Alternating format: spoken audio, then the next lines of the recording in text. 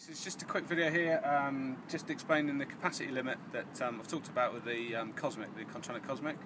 Capacity limit, basically what it does is you set it with the prog disc, and say for instance mine's set to 3,900 milliamps, and then once on a power cycle you get to this 3,900 milliamps, the head speed drops to tell you that you're there.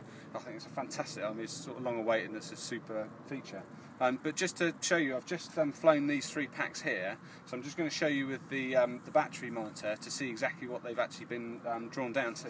So you can see here, this one is at 24%, and this one 24%, and this one is at 25%.